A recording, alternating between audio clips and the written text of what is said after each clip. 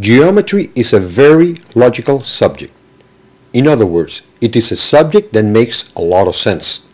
For example, if I say that a triangle has three sides, then every time you see a three-sided figure, you may call it a triangle because it makes sense. It is the logical thing to do. So, because it is very logical, the statements we make will be short and to the point. This kind of short and to the point statements are called conditional statements. They're called conditional because if the conditions are not met, then the statement is not valid. For example, we all know that house cats belong to the feline family. So the conditional statement will say, if it is a cat, then it is a feline. Notice that the conditional statement takes the form of if and then.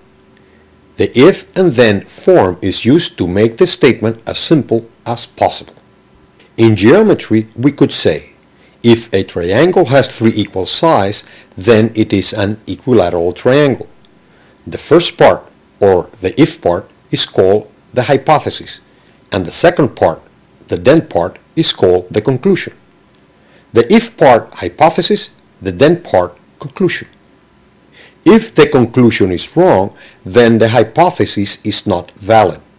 An example of an invalid hypothesis would be, if it has four legs, then it is a table.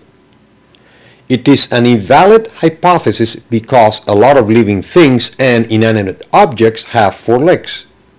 Besides, a table could also have three legs. What you see here now are all conditional statements with a valid hypothesis. If it is a square, then it is a quadrilateral. If it is a line, then all points are collinear.